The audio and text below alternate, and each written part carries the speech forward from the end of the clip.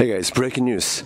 Great commentary to the Lotus Sutra was published a couple days ago. This book is the threefold Lotus Sutra itself, and the book that was published just now is called Buddhism for Today, written by the author Nikkyo Niwano, who is the founder of the global Buddhist movement called Richer Kosekai. I haven't done any close analysis of the book yet, but I just want to give out this great news to you all.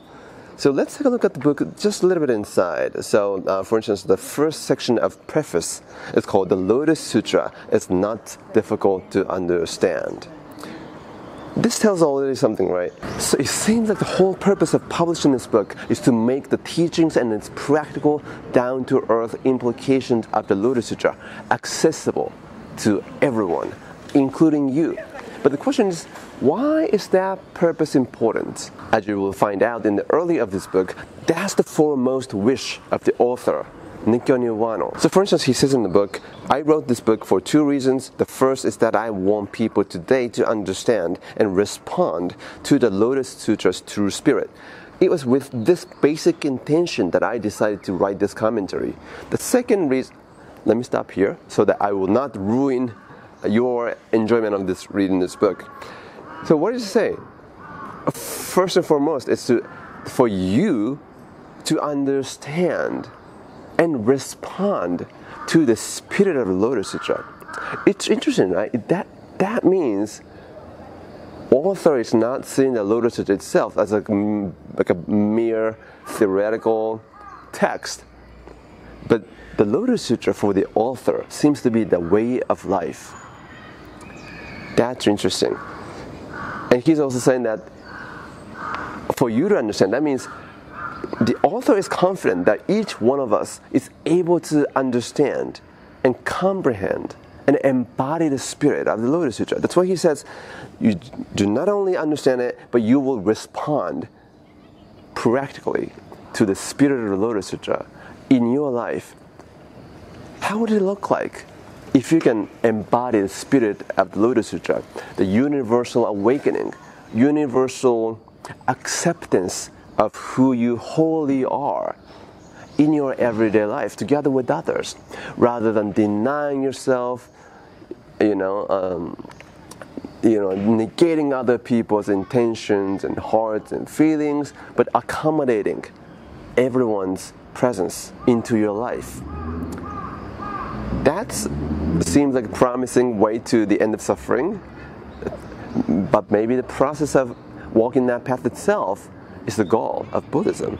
He also says, while my goal is to encourage you to read the Lotus Sutra, you will be able to understand it even better if you use this book as a companion text to the sutra. This is great news too. So that means, we've been using throughout this channel this translation of the Lotus Sutra, translated by Michio Shinozaki, my mentor, Buksipori, my another mentor, my friend David Earhart. This now attains the corresponding commentary, Buddhism for Today. Let me link that in the description box or comment below so that you can purchase it through that link.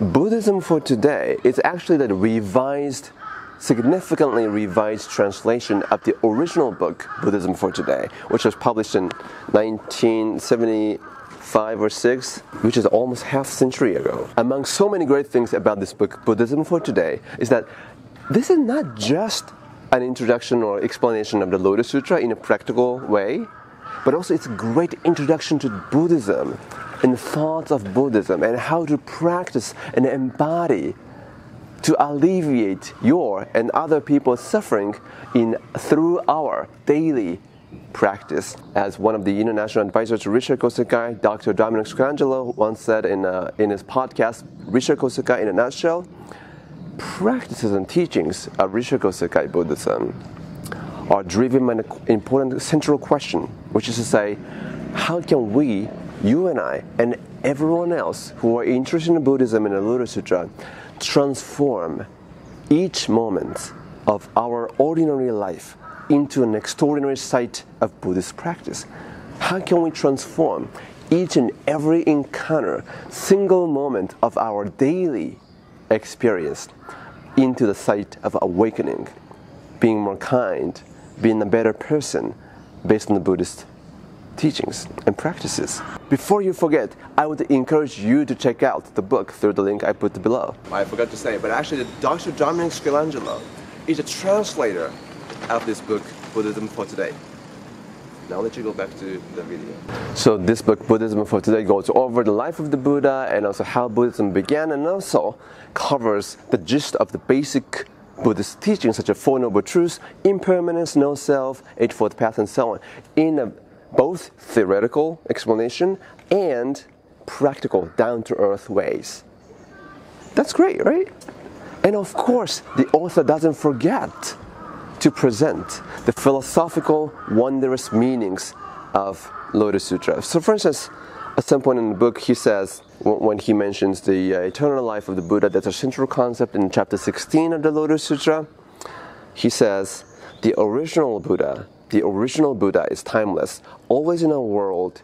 The original Buddha has no beginning and no end, and so is ever present, manifesting in whatever form is appropriate to the time and place to transform living beings according to their capacities for understanding the truth. If you further dive into the philosophical meaning of the Lotus Sutra, I would suggest Buddhism for Today is a great point to start, and also get you familiarized with the thought and the practice of the Lotus Sutra. And also, if you want to go deeper than that,